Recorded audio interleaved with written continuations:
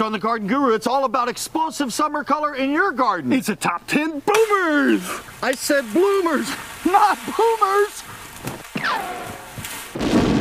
Dan Maggi, the Garden Guru here, along with the great king of green, Jere White. And this is all about the top 10 bloomers for summer in your garden. And boy, do we have a lineup for them, don't we, Jere? We do. You've been in your garden in the summertime and there's just no color there. Well, let me tell you, you need to listen up close because here's some of the best ones that are going to give you a bloom practically all summer. Number 7. You want to see fast-growing vines, this is it. This is the morning glory. There's going to be some people out there not going to be real happy about this because you know what farmers think about morning glories? That's right, Jere. I'll tell you what. This is one of the most, you can actually watch this stuff grow, but it blooms like crazy. And if you train it on something that you can keep it, that'll trail for a long way along a fence. But if it gets down and away from that fence, it'll grow everywhere. But the neat thing about this, the Ipomaea is what it's called. Ipomaea. Or bush morning glory, is that it just covers like crazy. Dan, this is not a bush. Oh, this is the vining one. Yes, fast growing, tall. Okay.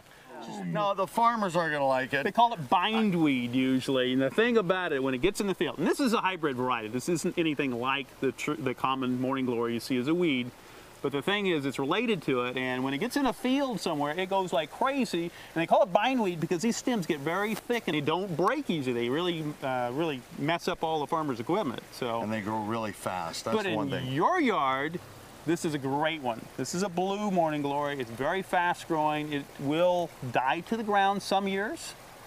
But let me tell you, by probably April or May. As soon as it gets a little warm weather, this thing takes off and just covers like crazy. And it'll go 20 to 30 feet in one season. So if you want something that's going to be really aggressive, give you lots of great color, it does great on an arbor, it will do extremely well on your fence line.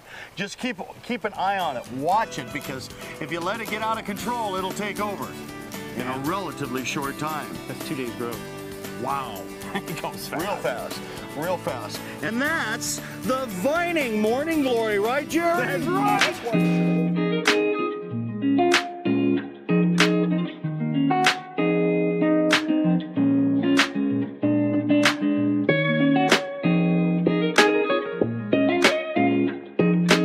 Want to double the blooms on your plants? Plant with Garden.